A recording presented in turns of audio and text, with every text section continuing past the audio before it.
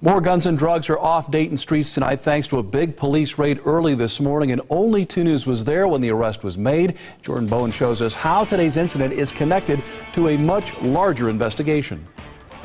That's right, Mark. Police have been gathering information on this investigation since February. It's almost 5 months. Only 2 News was there when police pulled heroin from a home in the 1000 block of Haller Avenue.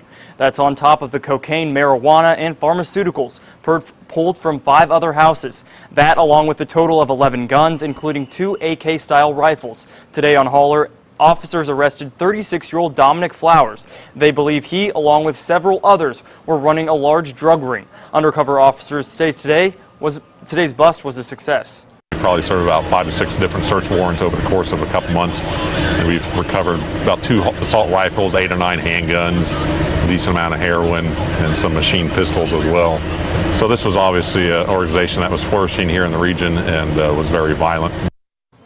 Flowers is just one of 8 people expected to face charges ranging from drug trafficking to running an illegal bootleg joint. Jordan Bowen, 2 News, working for you.